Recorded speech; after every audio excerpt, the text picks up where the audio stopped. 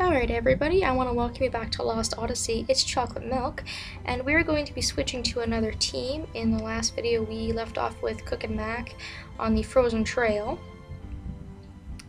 And God, the music in this video, just like the beginning of it, when you get this scene in the game, is just so beautiful. It gives such a nice atmosphere to all the chaos that's going around. You have children that are stuck in the wilderness, freezing to death. You've got Aura being just burned. You've got Kym and Sarah, we have no idea where they are. And you've got Seth, who just rescued her son. And Jansen and Ming are the only two that really are not in any danger right now. And at this part of the game, I really hate to interrupt the beautiful music, but at this part of the game, they really focus on relationships, and I'm kind of glad that they didn't do this really super early in the game. They kind of let you get a feel for all the characters and their past and things like that. But if you notice, they split Cook and Mac up, who are brother and sister, and they're looking for Kym and Sarah, who are their grandparents. They put Kym and Sarah together because they're married. They put Jansen and Ming together because they obviously have a little thing going on. And they left Seth alone to go look for her son. And yeah, this is really mushy, as you'll see in a minute, but it was kind of a nice place to put this in the game because it just makes you focus, just totally focus away from all the chaos. And you get that nice, peaceful, beautiful kind of thing that Lost Odyssey is, with its graphics and just the atmosphere and things. Oh, I'm sorry. I didn't mean to wake you. I dreamed you were singing. At least I thought I was dreaming. Were you really singing? No, yeah, it's not something I do in front of people normally. Well, what? And would you look at that, her eyes color changed. If you noticed before, her eyes were purple. What's going on? And Ming actually has like green eyes. You mean your memories? Which is a turning point also in Ming's life as well. Ming's story and her past. As you'll see in a minute here, I don't want to spoil too much, but this is another reason that it was good they put this in the game right now, because they haven't really focused a lot on Ming and Ming's memories. It's really been focused around Kym and recently Seth because of her son. You remember? That's great. What's wrong? Are you upset about something that happened? Huh? And she somehow unsealed her own memories because she actually sealed them away on her own, just from being a really powerful sorceress. I think it's my duty which would pretty much guarantee that you would never regain your memories, because you would never remember that you sealed off your own memories, because it's just like, who would do that? That's so ridiculous, kind of thing. Involvement with other people than I. He has seen much more of life and death. The weight of 1,000 years. But Ming's fairly optimistic about her memories, whereas, you know, like Jansen was saying, Kym's really pessimistic about it. Look back carefully at all of those years. Wow, 1,000 years. Ming seems to want to reflect on all the time that she spent on Earth. You know, have everything change except for yourself. That would be hard. You are incredible. And I kind of, to live 1,000 I think I've said years, it a few times, but I can't even imagine. You know, I like Ming. I kind of respect her in a way. She kind of has a very good, rounded personality. This and was all there was. she just seems very wise Not fit for a queen, and but, polite, you know, it's well, being that she is a keep your strength queen. up. Thank you. Shall we eat? The flirtatious thing really isn't okay. the best quality about Go her, ahead. but, you know, Get your it strength adds to the back. story. You must be I don't think it exhausted. would be nearly as You had to funny use if a lot of magic energy to she protect me. blew Jansen off, whereas But as she a result, generally plays I along with finally him. know who I am. Thanks to you. Well, yeah, you know, I did what I had to do there. I just kind of sat there and you basically protected me. Gee, that's really embarrassing, actually. Jansen's being nonchalant as always. Oh, they are just... I don't know what they are. I don't know if they're cute together or if they're funny. I don't know. They are just a match made in heaven, in my opinion. It's nice to see that someone in this game isn't in complete danger, though. But I guess Seth wasn't really in danger until she put herself in danger.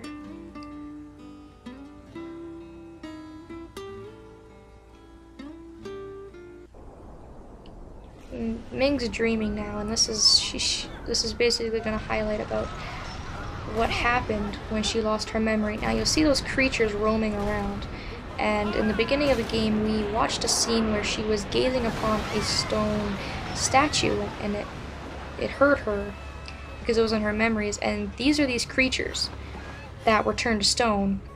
Well, Your Majesty, So just in case you what will you do? weren't aware, All of your precious subjects shall now the become Arthrosaurus were the fodder creatures for that were ruining her Arthrosaurus city to feed until on. they got turned to stone. Everything they have built, their town, culture, history, their lives, their meager happiness, all shall live And who other with than crush under Gungor their would be feet. behind this? We would expect nothing less of him at this Only point. you can stop this, Your Majesty. Ming, no Amara. Why have you done this? Do you have no compassion at all? You realize, of course, that while you stand here, even more of your people have been slaughtered. Gongora, you monster! You and I have an eternity.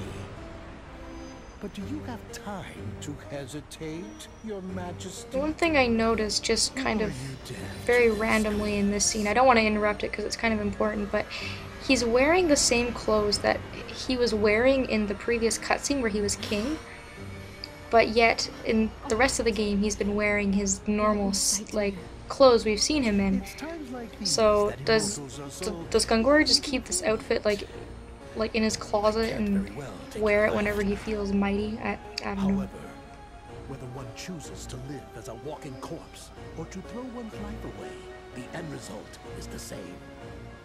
What are you talking about? You will seal off your memories. What? Your magic energy is very powerful. Use it to hypnotize yourself. And at this point in the game, and lock your and I don't think it ever really tells you I shall why call it is Arthrosaurus. or how it was that Gongora came to You only have this mission choices to here. screw up all the other immortals and make them all lose their memories.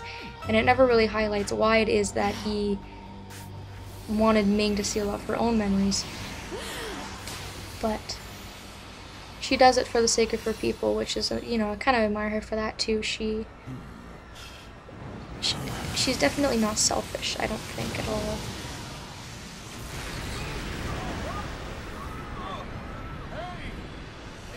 And then as you can see, there's the stone Arthrosaurus. Again, like I mentioned there earlier.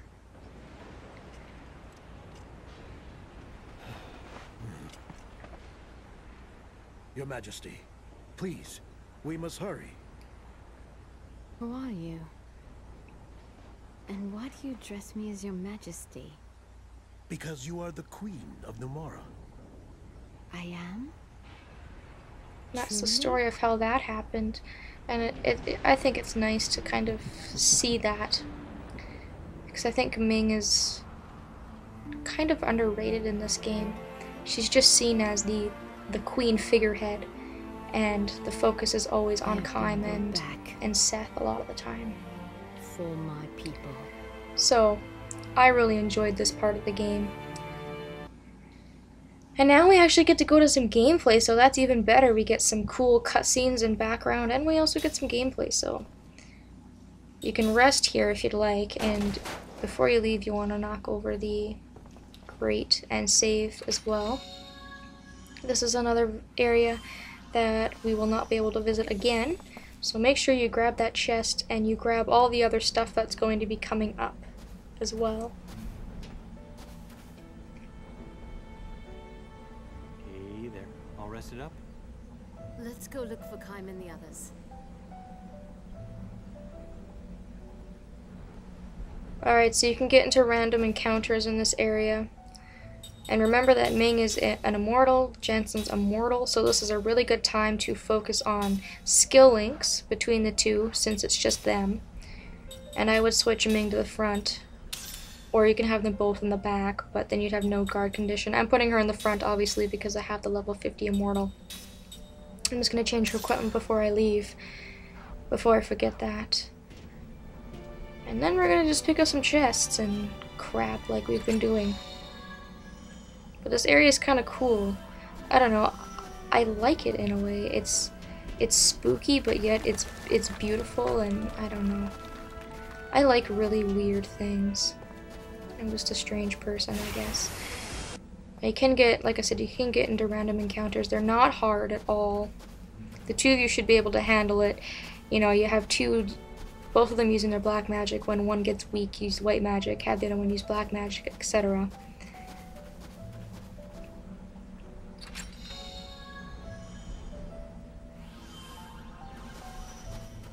Pretty barren area though.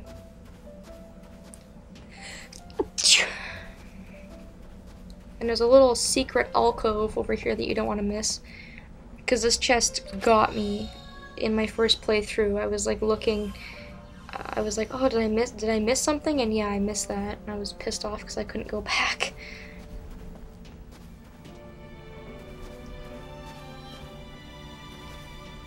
I think that's it. That's the way out. Okay, see, I would have missed that if I wouldn't have gone back, so you always do want to check dead ends, because you never know. It could be a treasure chest, it could be a glowing item, it could be nothing, but it's best to check. Safe than sorry, you know. And now we're actually in Gohtza. Well, how about we take another approach? Well, what's left of Gohtza. Well, Kaim and Sarah. And like I said before, that's why you were collecting stuff earlier in the city, because most of it's frozen over. You can come back like we are now, but there's a lot of areas you're not going to be able to go back to ever again. So we can collect some new stuff in the city of Gohtza as well. Now this path will lead to the exit. Before we do that, we're going to go to an area and just collect a few little items before we leave the city. You want to come back to the elevator, and I know you're thinking we already collected all the items in the apartment building, but they give you a new area called the backyard. Now this is like a side questing kind of side thing. It's basically like a big battle stadium. At the very end of the game, you can test your strength, and it'll get you some achievements and things like that. We can't be here right now, obviously, because we don't have all our party members. But I'm gonna get the slot seat that's here now, just because I feel like it. I really don't want to miss things or forget about them. So there's really nothing you can do here now, but just remember the location for later. And remember to get the slot seat before you leave. And that's it for Gohtza, I think. It's just that pot, the slot seat, there's a save point if you want to save. You know, but other than that, the city's pretty dead and pretty frozen over. Gongora really worked his magic on this place. Oh my god. So once that's done, you can go back to that exit I told you about earlier, to the east, and we can leave. Yeah, see, it's nothing over here. It's all destroyed and ruined. And that's pretty much it for me, guys. I will be seeing you in the next video where we continue on with Team Jansen and Ming. See you later.